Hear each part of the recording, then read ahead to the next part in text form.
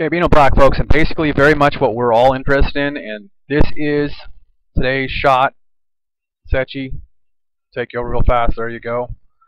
Okay, and also we're interested in about finding out about Venus again. Now, as we roll back up through this shot, you're going to see what we're very much interested in: star clusters, asteroid belts. Basically, our Milky Way galaxy, even though it's always looked humongous to us, in modern day technology now, even though it's very many millions of miles and so forth, and maybe even billions, not worried about the data on that right now, is when we're looking at SOHO, we get such a huge look out over space, folks. And there you go. We are in on Earth, and we'll zoom back in, and there's our very brightness, because we know Jupiter to be the biggest and baddest that we know. Now, we pretty much, when we pop back in on this shot, we're going to know that Venus is off to the right, because we can see the magnetic line, okay? Either that or Earth's actually putting off a star resignation as like 4, but really basically that should be Jupiter back up over there. Now, we do know from these shots that right now we do not see Lovejoy in these anymore, okay? Lovejoy is gone. There's also a comet that hit on the first. Hopefully I'll have time to put it in this video or the next video. And a lot of these are just hit and go, folks, because I'm just basically looking at some research, and I'm going to go to photos, and I'll even show some stuff on radiation that I'm looking at with cloud in our atmosphere. And pay attention to the number one thing on Phobos. Let's go to a shot on now of Fireball on here. And yes, I put a lot of stuff in together, but modern day Americans and everybody has got a very much more fast pace, and they can keep up with me, okay? Anybody that may, I don't have time for people's remarks, okay? Basically, we go into the data on the shots of Fireball, and on Tullahoma, you get that down there. We know that this is the moon and possibly Venus. I'll have to look at a sky chart for today. And when we go to live view, we are going to get what will be the moon, I believe, left up in the sky, but also it could be, and I'm not too much worried about right now. Now, this is a comet that came by, and let's see if we can get a shot of that real fast. And I'm looking at my data real fast. Here's the sun, folks. The latest magnetic, and I can just pop through here and scroll around and let you see it, and then we're going to go to a shot where basically we're basically got NASA by the yin-yangs, and they're giving us everything because everybody's bitching and moaning and going, what the hell are you not showing us? And there's tons of stuff they're not showing us. That was a video there. Let's go to what I can give you on. And folks, I just put this stuff out when I'm cruising around checking my data and so forth. So we're going to see what they're spooging out and telling us about changing spots on the sun, okay? So that's what I pretty much just showed you.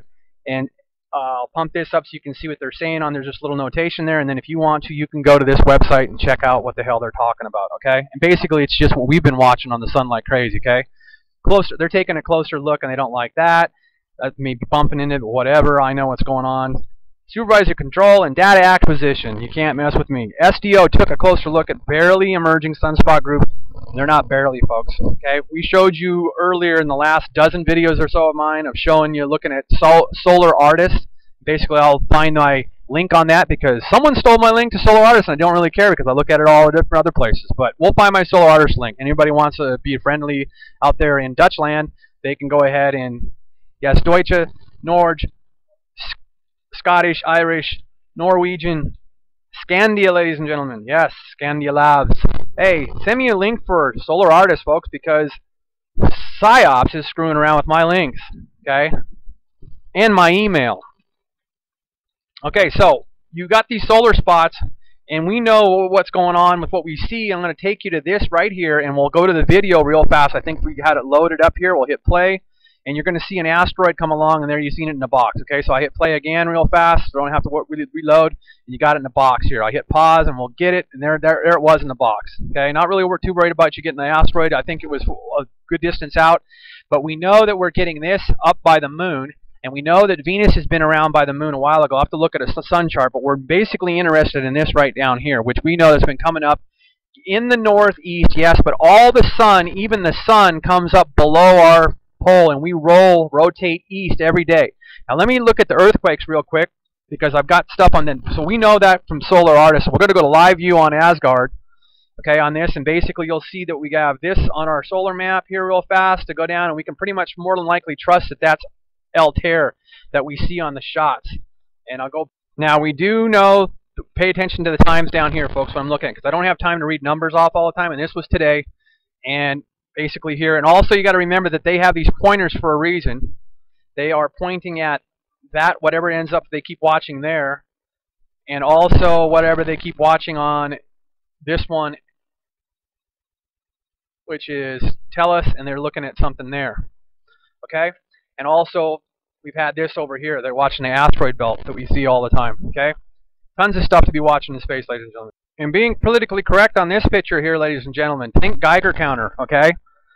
And forget this word up here, but basically, remember, if you look up history, Ford owns Mazda, or did, and Chevy owns Toyota. And think Fuka Fudge Up, and think Geiger counter, okay? Where do you want to sit a majority of your time when you're in a vehicle? Do you want to go tick, tick, tick, tick, tick, tick, tick all the time, or do you want to be American and be proud and put people in work in America and buy it? And yes, be careful what you buy in America that has tick, tick, tick, tick, tick in it from Japan, ladies and gentlemen. Politically correct, no. Incorrect and truthful on RADS and CPM. Beanoblack, ladies and gentlemen. Thank you. Quit and stay out of my flipping email, ladies and gentlemen. Yeah, so if anybody doesn't like remarks like this, well, too flippin' bad, because what's going on is my U.S. American civil rights are being violated every day. So I'm a smiling mofo because I'm a prick, okay? So I don't care, okay? Because I will bite you, okay? So leave me the flip alone and get PSYOPs, Black Box, Carasoft, whatever the hell, out on my email or private detectives. Because it's pissing me off, and then I'm just going to react like this, okay? Science, data, fact sharing, okay? And political interest. Freedom, constitutional rights 24/7, do not tread on me. Okay, so when we're looking at these objects out in space, ladies and gentlemen, what we know that we've got really interesting what's by us by Earth here on this shot here, and we'll go back to 100% real fast, is we know that we got this. Okay, so it's either these clusters here, we know this should be the closest thing that we got, so we know it's that cluster there. And also, NASA and everybody else is looking at it too, because we're going to take you to this item here in a second. I could blow in it more on this. We'll see what we got time for. Let's go to Beacon real fast. So we know today that for a while that ahead is always going to be showing us Mercury we should see and Venus we should see. We know that we don't have Jupiter in view, but we know that I pretty much picked out where Jupiter should be. Okay, Jupiter should be up here. That's the magnetic line coming out and resonating towards Earth. Okay, and these are just like stuff that gets caught in your hair, ladies and gentlemen. Electrical magnification, and then we hang in space. Okay, we cling. If our electrical magnetism screws, we could end up low or high on our piece of hair that we strand in, or that we go through space. So let me take you to a video I can show you real fast. So this will show you how big the sun flares, and we'll also have a movie in a second. As soon as we get done, as you see here on the player, as soon as I'm starting to record on full screen, that they love us. Yes, well, screw ya. Okay, so I'll go ahead and go to a different screen.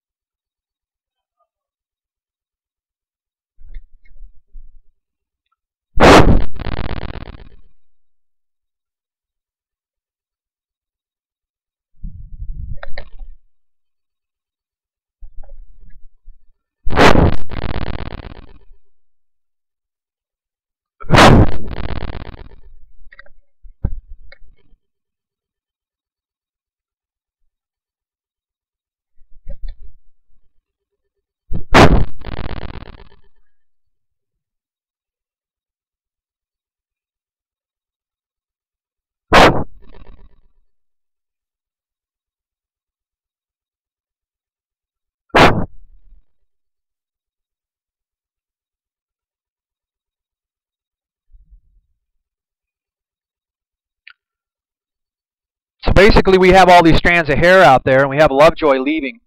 Okay, and basically right now this shoots backwards. Okay, because basically they didn't want to scare everybody and know that the comet was coming towards Earth. Now this is playing backwards, folks. Okay. So then when you see that tail coming like that, now we do know that it changed around when it came up by Jupiter, okay? When we were able to get a shot, it was either Jupiter or Venus that it came by, and it changed magnetification, ladies and gentlemen. Yes.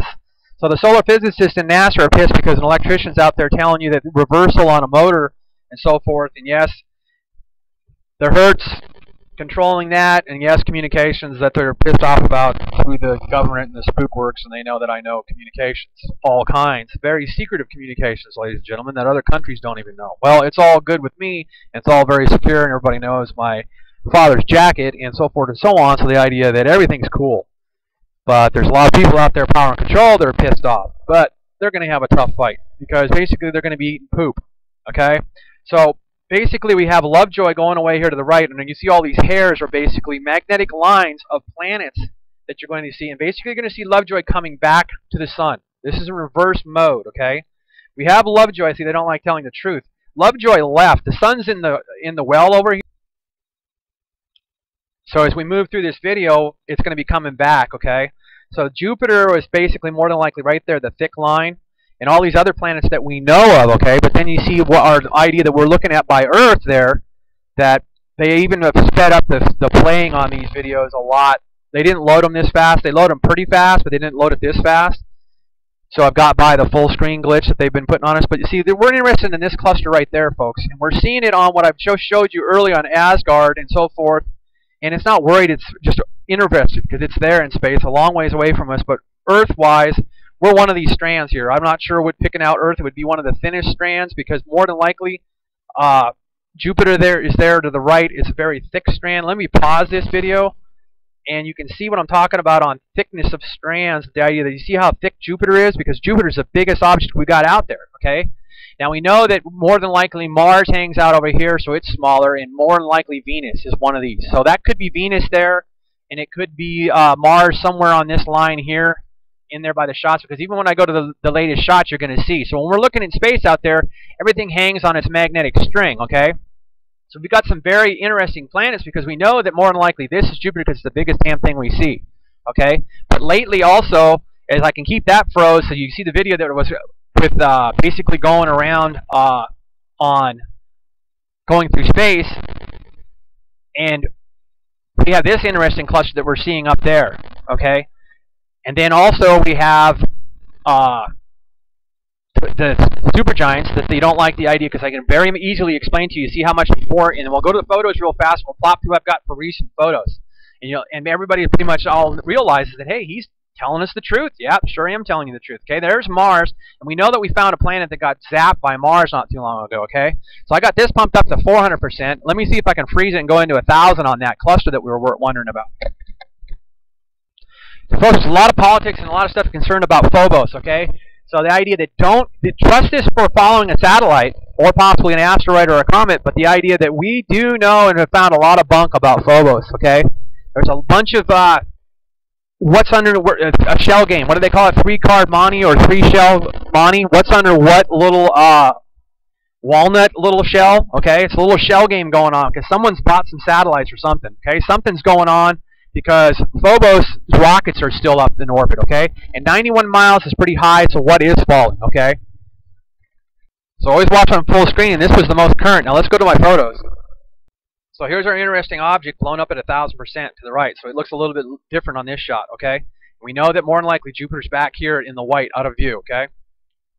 I just had a glance at Dutch's video, but basically I was going to start with this, but all the quakes are on the bottom, and we know that all the supergiants in the sun come up and we rotate to the east, okay? And we know that we have axis tilt that I've showed you on my other ones. I don't think I'm going to have time for a solar map on this one. I'll show you the constellations and so forth on the other one. But this is within a week, folks, or a little bit less than a week, all these quakes here. And basically I can take it down here. There's all this shitload of quakes, okay? Okay? Massive 7.5, ladies and gentlemen. There was a 7.5 before the 7 point whatever, 3 or 1 or whatever the hell they showed over there, okay? That massive one was 7.5 first. Okay, so with all the, we're seeing these on the bottom, and this one was today, this other green one, 5.1. We're getting lower quakes. I'll hit refresh, save some tape. And there you go, 2.8 up in Alaska, the latest, up on top. So and then I'll just basically throw everything back up on the board again real fast and flip us back over so that the idea you see that all the earthquake action, folks, and it's not slowing down. And we got those big objects coming by, and I got them screwing up. Shocking photos. Next video.